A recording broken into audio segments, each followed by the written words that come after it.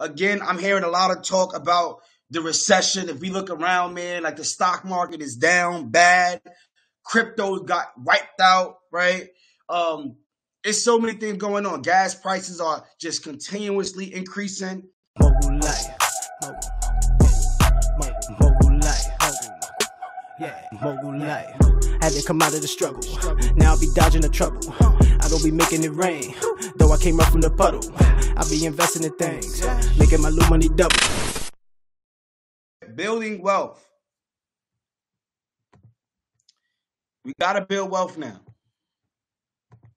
So, if y'all remember the steps, write down the steps for me. I want to see if y'all paying attention because I don't want to be wasting my breath and y'all not taking notes. Right? I want y'all to tell me what is the steps to financial independence.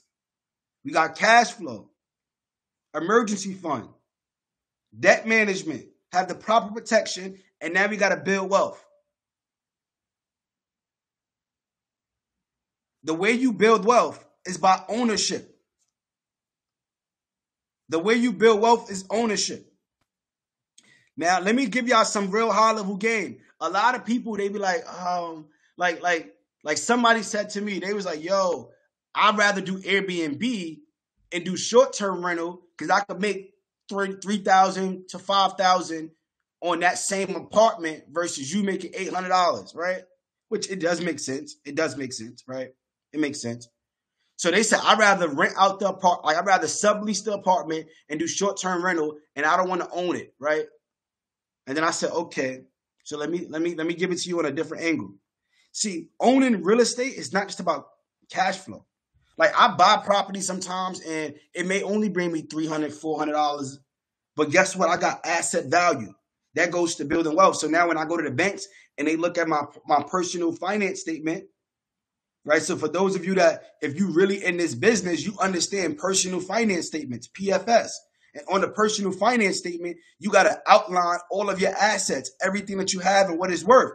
So I'm okay with having a $300 a month cash flow, but on paper, I got $400,000 in net worth because I own this asset. So when I own these assets and I have net worth, when I go to the bank, it's a different kind of conversation. Now they could give me a business loan. Now they could give me certain things because they know I got collateral. If anything was to happen to me, they know I have assets that are worth millions of dollars. So sometimes we can't always look at the small part of it. We can't look at the quick way to make money. We got to look at it from a high level and say, okay, if I buy this building and I only cash flow, $500, yeah, I could do Airbnb, but I'd rather own it because now I got the asset value. I really want to own it and do Airbnb, do both, really.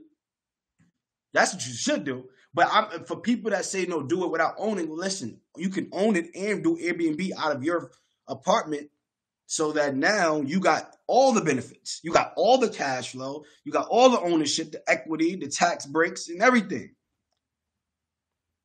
This is how we build wealth, by ownership, buying businesses. This is a website. Write this down, y'all. Biz Buy Sell. BIZBUYSELL. Biz Buy Sell. This is a business brokerage website where you could actually buy other existing businesses. You could go buy an ATM business. You could go buy a restaurant. You could go buy a lot of businesses for the cheap, for the low. From a lot of people that say, I'm tired, they can't afford to maintain, they beat up, and you go buy their businesses for pennies on a dollar. And when you go buy their businesses, you can flip the business. That's high level thinking. You buy a business and flip the business. You can do that. Make a lot of money. BizBuySell.com. BizBuySell.com.